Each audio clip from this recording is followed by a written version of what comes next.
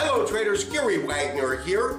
Just about 12 noon in Honolulu, 6 o'clock in New York. It is Monday, October 16th, 2017, and this is the Daily Report for gold and silver. Gold closing down, breaking below 1,300 to close at $12.98, putting it down $5 on the day. Silver also closing lower, $17.27, off 9 cents, with a higher U.S. dollar up 22 points at 93.16. Traders, after witnessing gold prices increase by over 2% last week alone, today we've seen the market give back almost 0.6%. Currently, we have gold which has broken below 1,300, currently trading at $12.9720.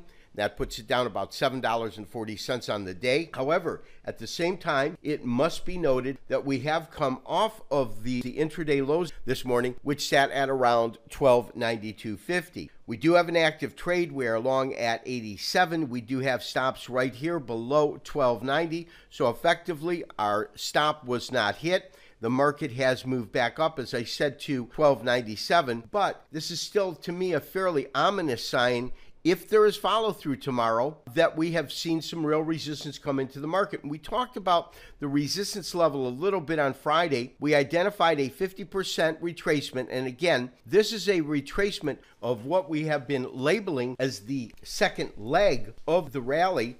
When we look at the 50% retracement, which comes in at 1309, 1310, we can see that that matches up with the highs. Recently, today's high, for example, came in at 1308.40. Also, when we look at a very short-term chart of gold as it traded throughout the last couple of days, and we can see here is the beginning of today's trading day, the 16th here, the 13th, the 12th, and so on, we can see that on a trading basis, we do have an area where this low hit at 1292. Let's draw our arrow across, in which we have technical and historical precedents for this area being a supportive area. We can see that here throughout last week as the market would track to this area.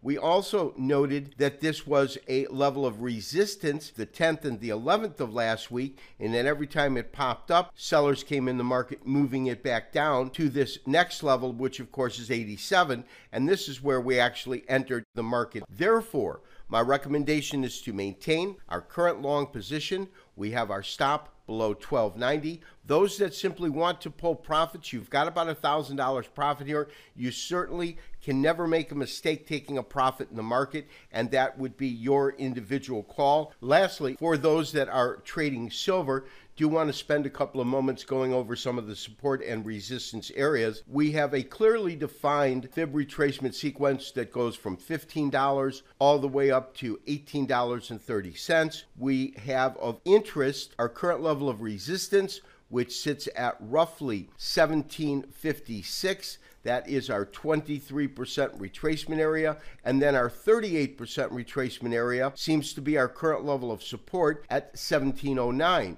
because we had the market track as high as the 23% retracement area. Intraday low today was $17.13.